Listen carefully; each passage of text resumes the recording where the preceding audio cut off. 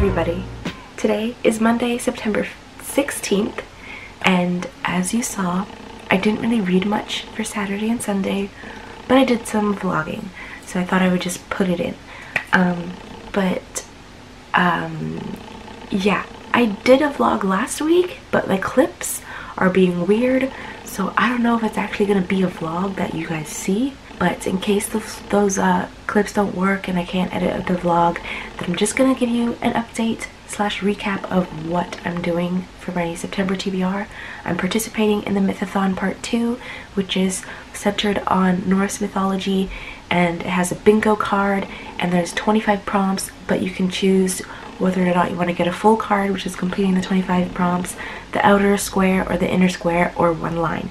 And I'm doing one line because that's 5 books, and that is enough for me, especially since I've been in a reading slump. So I did do like a little spread. I don't know. I'm trying to get into journaling, okay? I feel weird saying the word spread because it's definitely, it's not good. But this is what I have for my September TBR Mythothon. I have the bingo card here. I'm doing one line, 5 books, and so far I have completed 1 prompt, and the prompt was Hell, Goddess of the Underworlds, pick a book with dual or multiple POV. My nose, my voice, everything, I'm sick, so I'm sorry. So anyways, the book that I completed for multiple POV was my very first manga, which is Your Name by Makoto Shinkai. Yeah, Your Name Volume 1, and I also completed Volume 2 and 3 since last doing a vlog, last seeing you guys. If you see that vlog, I don't know. So I finished these 3 books this month. Another update, I also finished the first half of Deathnote Volume 1, which is Volume 1 because the black editions are Volumes 1, 2. Look, there's 2 volumes in one black edition volume. But for my prompt, I want to read both volumes, so I'm halfway done that, and I'm loving this. Okay, I've seen the Netflix movie that everybody kind of hates. I haven't seen the anime, kind of want to now, but I'm maybe going to finish with reading these. Oh my god, already in the first volume there's so much that we were denied from that stupid Netflix movie that I actually enjoyed, and I cannot wait to watch that movie once I've read this, because oh my god, Light, the main character, he is so smart. My god. And the thing about the Shinigami eyes, I feel like that wasn't in the movie, I don't remember, but I was really shocked about that, like how Shinigami can see the person's lifespan and their names just by looking at them, and there's like a deal, like, oh, if you give me half your lifespan, I'll let you have my eye so that you can see. First of all, what kind of deal is that? Okay, I would not take it. Would you take it? Like, nobody would take that. Has anybody taken it in the history of Shinigami working with humans? Like, who would take that deal? It's not. Like, what? The book that I was reading mostly last week for the first vlog that you may or may not see is Cataract City by Craig Davidson. And this is about 2 boys who were in a very, like, traumatizing event when they were 12. They got lost in the woods. Well, they got kidnapped. Then their kidnapper took them to the woods, died, and then they were stuck in the woods for friggin' 3 or 4 days. No food. They had to find their way back. It was horrible.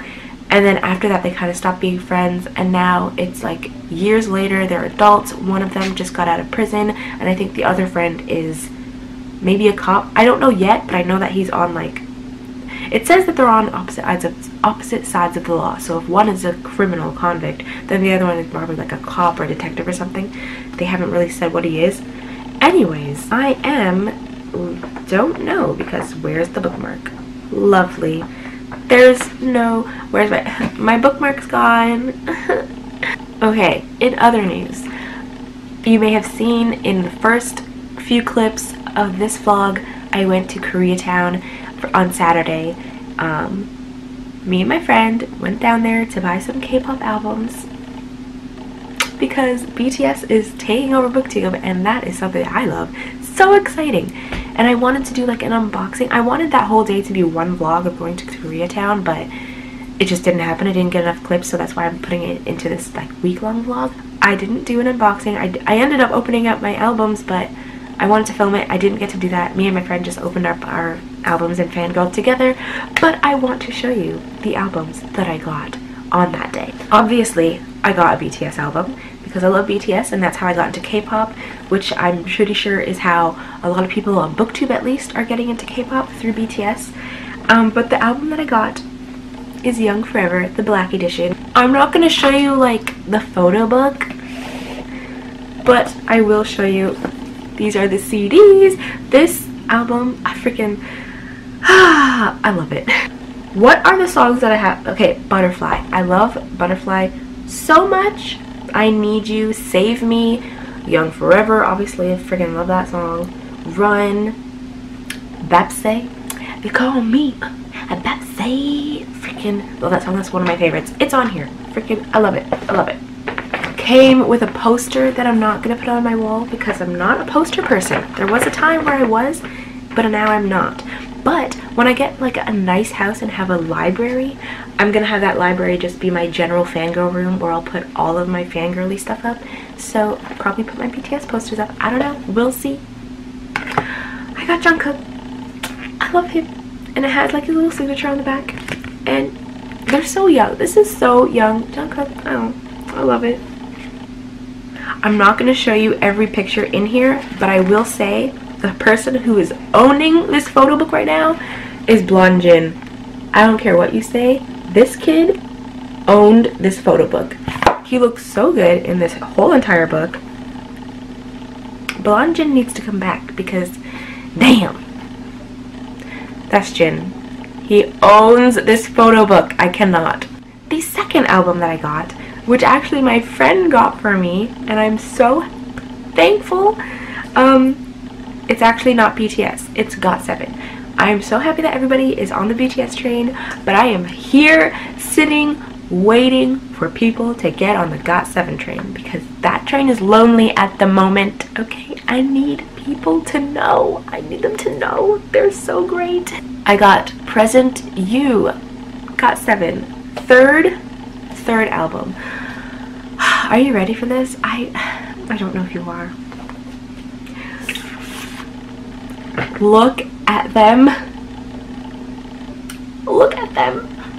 The only sucky thing about this album is that there's 8 different versions, and there's a group version, the one that I got, and there's a version for every member. So you really have to like all of the members, because if you ordered one and you got like Jackson, then that means the whole photo book is Jackson photos, which is kind of annoying. I wish they didn't do that, because I watched videos of people buying like 10 or 15 copies of this album, just trying to get their bias or like 3 specific members, and they would get like 4 of the same person and none of the one that they wanted. So I'm glad that I got the group version, because I was able to go to the store, and even though they're wrapped in plastic and the cover for all of the versions is the same, if you pick it up and look at the top, you can see the coloring, and you'll be able to tell which version you get. So I'm glad I did my research.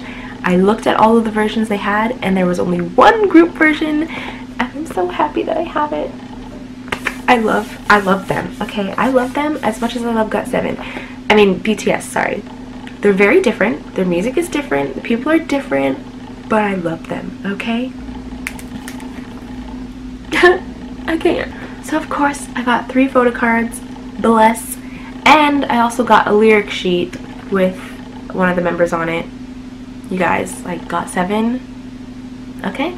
Just when you're ready, GOT7. So if you are into K-pop and you're like just discovering it like me, what other groups have you discovered and are liking besides BTS? Let me know. Especially girl groups, because I need some girl groups, you know? Can't leave them out.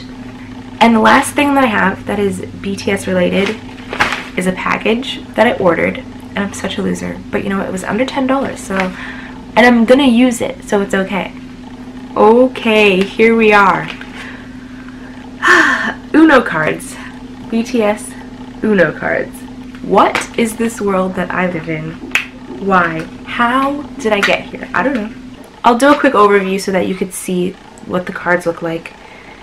But other than that, I think that's all for this clip. I have to go to an appointment, so I'll take Deathnote with me for the journey, and I will update you guys, sorry, later? I don't know.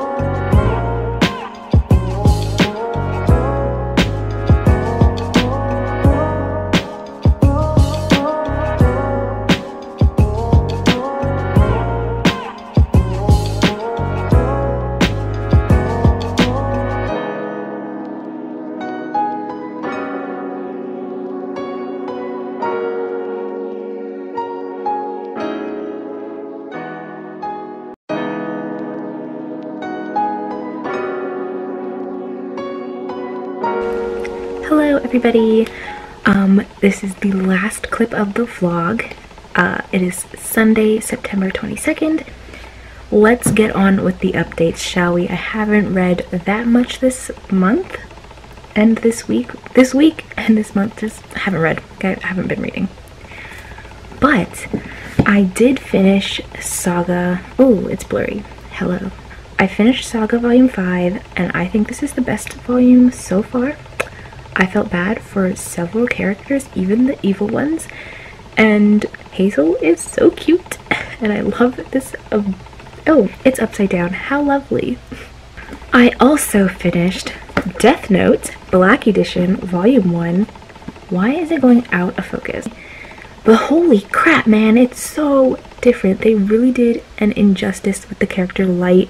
This kid is so freaking smart and I just cannot wait to watch the anime. I want to watch the anime, and I'm so happy that I have the other 2 volumes sitting here. I love this. I can't believe it took me this long to pick it up, but it's amazing and I love it. Like I said, I love it, I love it, I love it. And I'm still struggling through Cataract City. It is so weird because it's like boring and uneventful, but not uninteresting. And I don't know how that works, but that's how I feel about this book. Like, I still want to read it. It's very readable, but I don't think it's going to be rereadable. I'm almost halfway through the book and I still don't really know what the plot is. There's just the 2 friends, Owen and Duncan. Duncan just came out of prison. I have discovered that he was in prison. Oh, it keeps going out of focus. I discovered that he was in prison for murder. Don't know why he murdered the person, don't know who he murdered. I don't know what Owen's role is in this story, but it keeps going back in time and focusing on moments of Owen and Duncan's friendship, and it's showing how over the years they grew apart from each other. I don't really know how to explain it, but nothing really is happening, but I'm still interested. I don't know what's happening, but I like it. And I'm also still reading Morning Glories. This doesn't have any page numbers, which is really annoying, but I am almost halfway through. This is a reread. I first read it in 2013 and I love it so much, and doing the reread I am noticing way more things than I did before, or at least remembering a lot of things that I forgot early on in the reading process of this whole series. This is really good. I love it so much, so I'm probably gonna finish this next. And yeah, that's that. So for the readathon, like you may have seen, I have 3 of the 5 books read. So I just have to finish Cataract City and Morning Glories. Morning Glories will be easy to finish because it's just a graphic novel. Cataract City, I don't know. I think I can read it by the end of the month, but I also started that book on September 1st and I'm not even halfway done. So do I have too much faith in myself? I don't know. We shall see. I don't know why I'm showing you this because I already just showed you, but I'm almost done and I feel so alive. Anyways, thank you for watching, and I'll see you later. Bye.